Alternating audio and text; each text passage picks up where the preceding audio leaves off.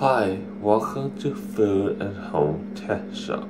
Today on the show we're going to review Mr. Noodles Bowl and help you stay tuned for our show. Okay, so this is the product of Mr. Noodles Bowl.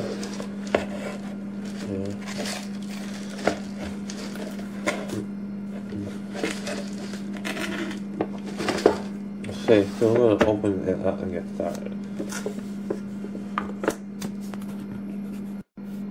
Okay, so what I've done is open it halfway. I took this stuff out. This is the stuff for it. But what I have to do is I have to put boiling water in there and I close the lid on it and it will be done in pretty much 3 minutes. Okay, so what I've done is I put hot water, boiling hot water in there, and we're gonna let it sit for 3 minutes. When it's done, we'll eat it, and I'll tell you what I think about it. Okay, this is what it looks like it's done. So you have to make it up like this. Okay. So what I'm going to do is I'm going to get in, taste it, and I'm going to tell you what I think of the product. Hi, good day.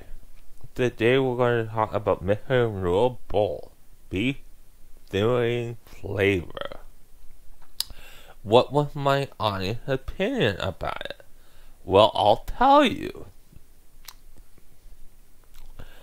I found it quite delicious, quite very tasty. Did I think it was easy to use? Yeah, I did think it was easy to make. What else could I say? It's quite delicious. Okay, let's go over the thing here. To make it, you need to add boiled water, right? So first of all, you open the packet up. You take the 2 little packets out, and then you put boiling water in, and then you close the lid and put something over top of it so it doesn't open. The steam from the hot water cooks the noodles. Okay, well we got that written out. Okay, what else can I say? Okay, so that was easy to make. I said it was quite delicious. Okay, I think. Okay, well, what did I think about the flavor? Let's talk about that. I thought it was quite delicious. The flavor was good. I could taste the bean and corn and all of that, but I think the beef flavor was artificial. And I did not taste the beef flavor. So I think we'll do it there for now.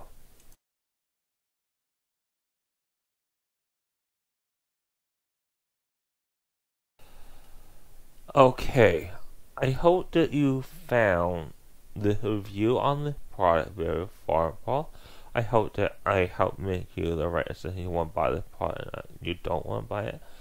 My own opinion was I quite liked it, but I could not taste the beef flavoring because it was artificial. And I think we'll do that for now, and we'll see you next time on Food and Home. So, thank you very much.